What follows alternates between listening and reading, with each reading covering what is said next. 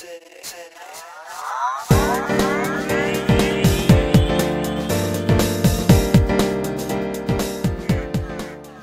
guys, alright, so the last video I did on SEO, search engine optimization, where you saw me writing on that chalkboard, a lot of you guys wanted to know how I created that video.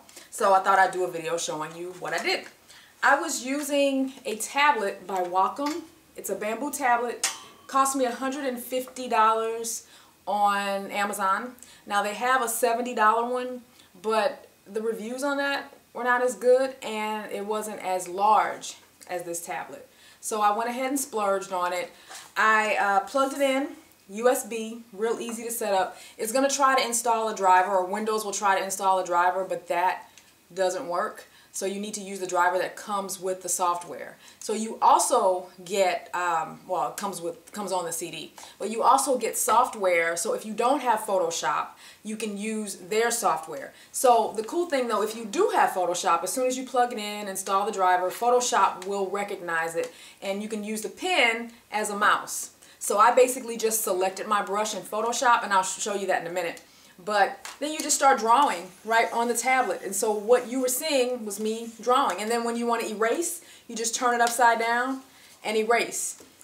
That simple, right? So I think this can be a good tool for some of you, depending on the kinds of videos you do. Obviously, this is not going to work for every kind of video, but I know a lot of you guys are shy. You don't want to be on camera, but you can make some interesting videos illustrating some points using something like this, and it's fun.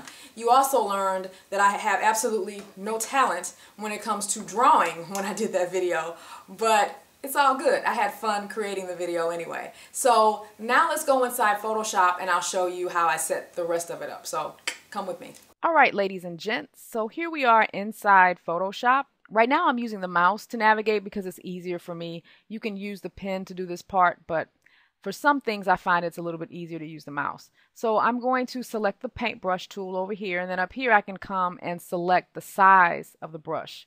So if I want my writing to be really fat, I could slide it this way, but if I want it to look more like a pen, I will make it pretty small.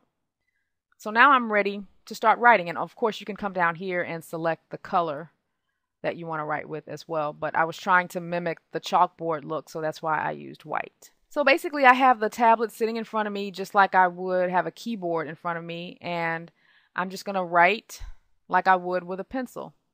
So that's what you saw me doing in that video.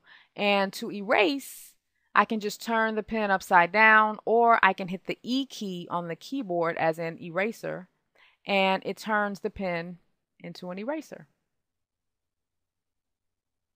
Now you might be wondering, Lisa, why would you spend $150 on something like this when you can just use your mouse? You absolutely can. If you are comfortable writing letters with a mouse, I don't know if you guys have ever tried to write your name or draw something with a mouse in Photoshop. It's a lot more difficult because of how you have to hold the mouse. But with a pen, you have much more control, and for me, you guys saw how I struggled drawing that penguin. So can you imagine me trying to draw with a mouse? So for me, it's much easier to use a pen than it is to try to use the mouse. But if you can use the mouse and it's comfortable for you, then yeah, you can save some money. This device is really for people who are artists and they use a lot of, they use Photoshop to do drawings because you can be a lot more detailed. For example, let's say I wanted to draw a little mustache on this guy right here. See how I'm making really tiny strokes like that? That would be really hard to do with a mouse. So this thing is really for people that are really good with drawing and you use Photoshop a lot to make pictures and drawings. So it's a really neat tool. If you plan on doing these kinds of videos a lot, it might be a great investment. And as I said earlier, for a lot of you guys who want to do videos, but you are not comfortable being on camera, you can use Camtasia like I'm using now to record the screen.